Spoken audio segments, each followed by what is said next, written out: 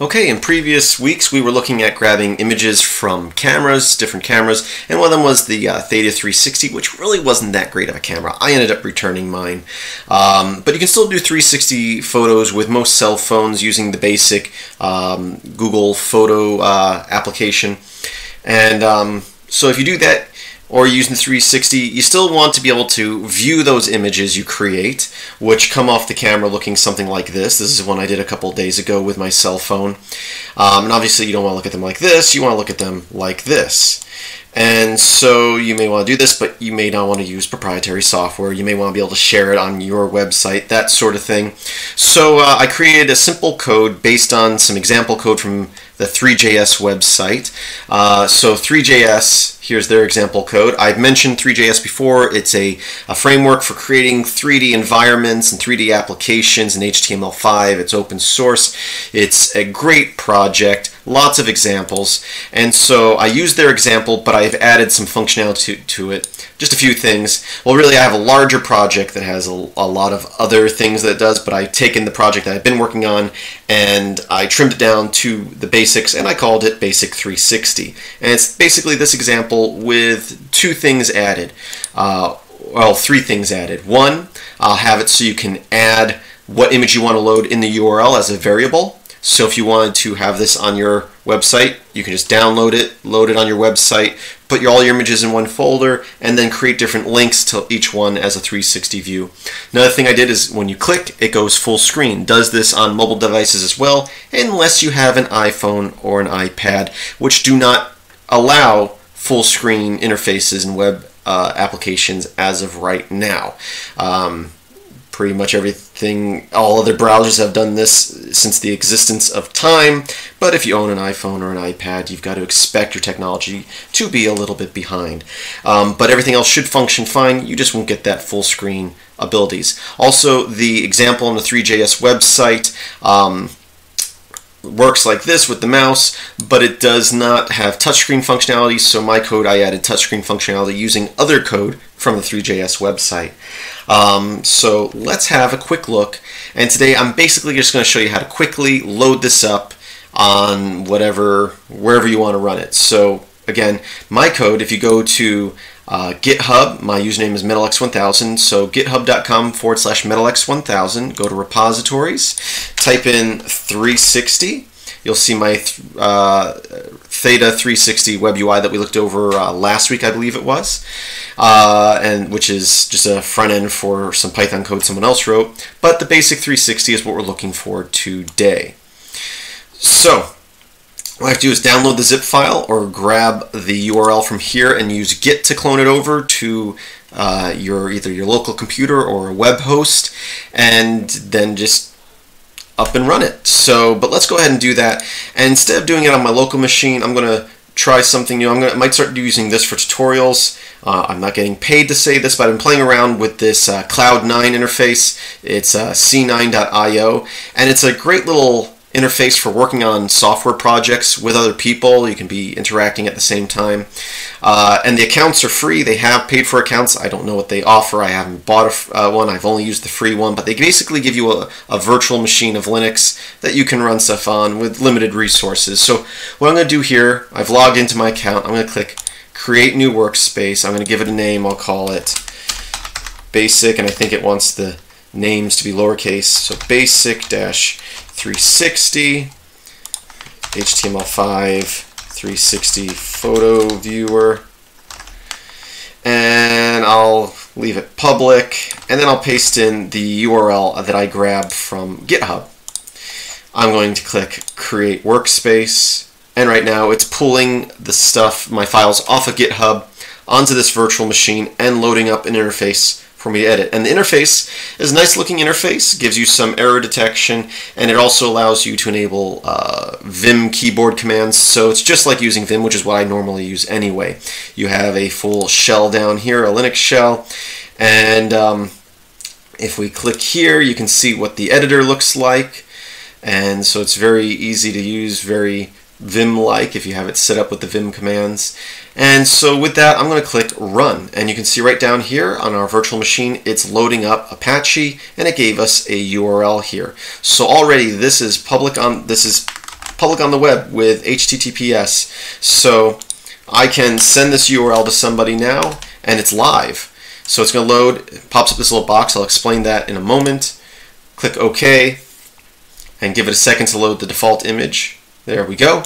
And now we have this, which again, so you can send that to anyone. It tries to go full screen. It's asking the first time, do you want to allow full screen? Click allow, and so the user will get that message. And from now on, it shouldn't ask for this website when they go to this. So this is the default image if you don't tell it what image you want to use.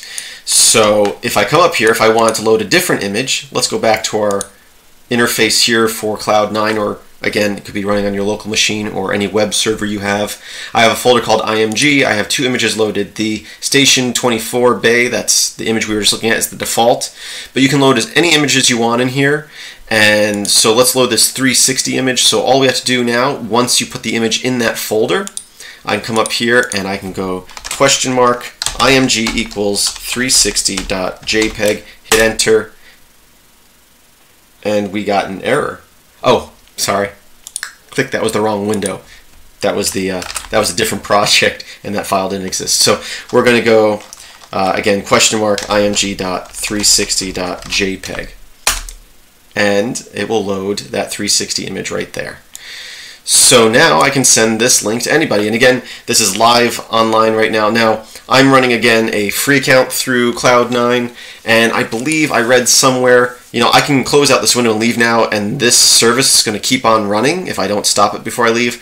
But I think that if you don't log in for a certain number of days, it doesn't delete the account, doesn't delete the code, but it shuts down any services you have running. So I'm running Apache now. If I close this down, I think it was like a week or maybe 2 weeks. It might have been 14 days. It might have been 2 weeks. If I leave and don't come back, it will shut that down. So you don't want to run this as a full-time server all the time, but anyone can start up a web server anywhere for pretty much nothing. So not really an issue, but this is great, again, for working on multiple things, so I can invite other people to edit with me if I'm working on a project with them. So that's it. That's all you need to do.